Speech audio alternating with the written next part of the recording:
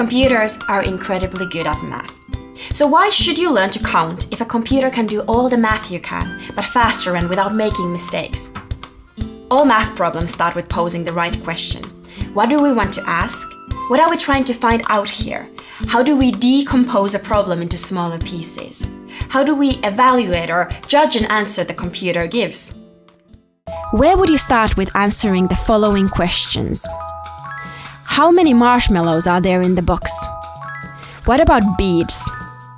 How many lilac flowers are there in the branch?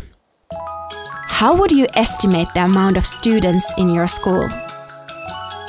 How many doorknobs are there in your building? Modern computers do up to 500 billion calculations per second. How many days would it take for us to calculate 500 billion math problems? Learning to break down problems and make estimates of reasonable answers are skills you'll need doing math with a computer. If you felt frustrated with the questions before, don't worry. The important thing is to start breaking down the problems, asking questions, and keeping curious.